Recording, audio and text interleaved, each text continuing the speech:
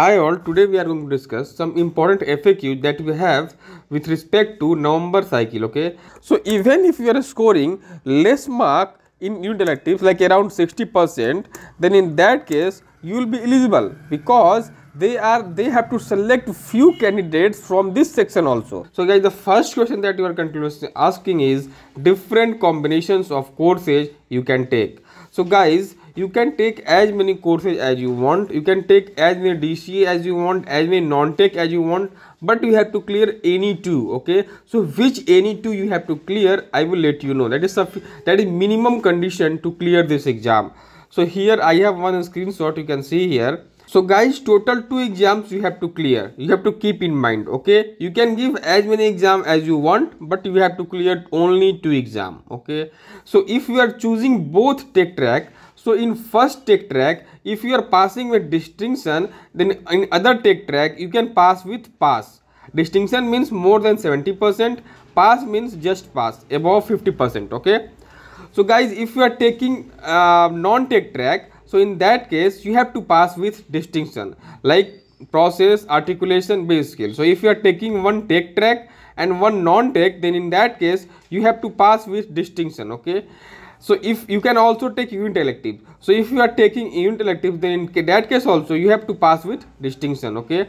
So there are 7 tech tracks, track 1, 2, 3, 4, 5, and there are few DCA. So let's suppose you are taking one DCA, okay. You are selecting one DCA Python, DCA Java, DCA PLSQL, like that. Then in that case you have to pass the DCA with distinction, okay.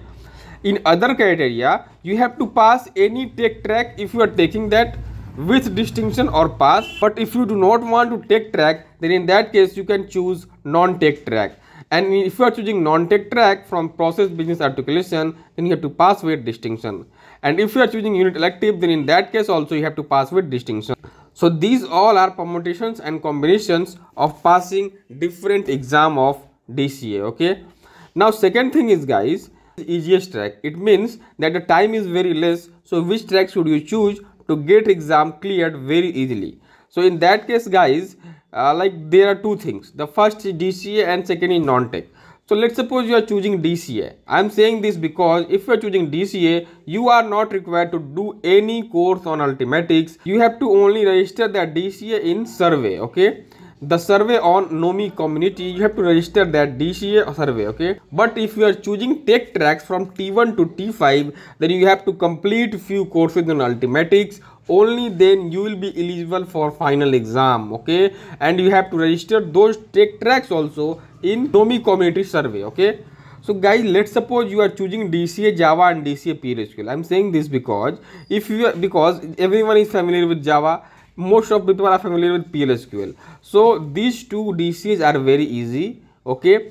And it's not like that you have to clear the codes also. I have seen many candidates that they have not cleared the codes, but they have cleared most of the MCQs among 25 with high accuracy, and they have cleared the digital exam. So it's not like you have to write the code, you have to clear the code. There are many cases where they have given digital package to those candidates who have cleared at least 24 to 23 MCQs out of 25. So try to correct your MCQs, okay. Do not focus on code if you are not prepared, okay.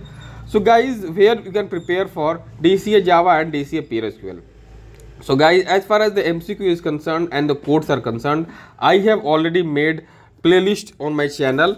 You can go to my channel and find DCA Java playlist, DCA PLSQL playlist, okay. So if you go to DCA Java playlist guys, it is like everything is there, MCQ, code. So please go through it. It will give you an idea that how they are giving the questions and all, okay.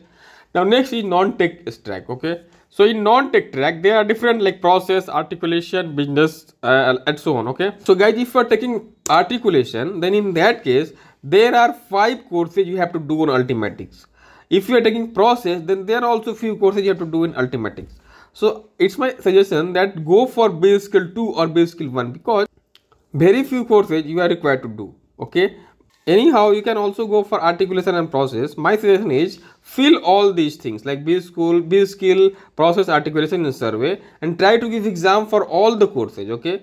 And try to clear any of the exam, okay. So if you clear any of the process exam, any of the non-tech courses like either of these skill process articulation, you will get digital package. Okay. Now as far as the tech track is concerned, T5 is easiest according to me, and T3 is also easy to some extent. Okay. If you are going to take tech tracks, then in that case you can take T5 and T3. Okay. I have also solution for some tech tracks. Please ping me on Telegram. I will provide solution for tech tracks to clear Ultimatics exam. Okay, the exam, that courses that you are going to give on Ultimatics, for those courses of tech tracks from T1 to T5, for few courses I have the solution. I can provide you. You can clear that exam with the help of that solution. Okay. Now let's move to the next question.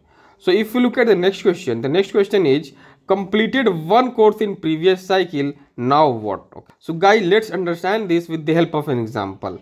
Let's suppose you have cleared either of base skill process articulation in final exam in Elevate Wings 1 May cycle or August cycle. Okay, that is like the final exam that you give after completing course on Ultimatics. After filling registration survey form, they give you one examination date. On that day, if you clear the exam, then in that case you are not required to do these non-tech courses again.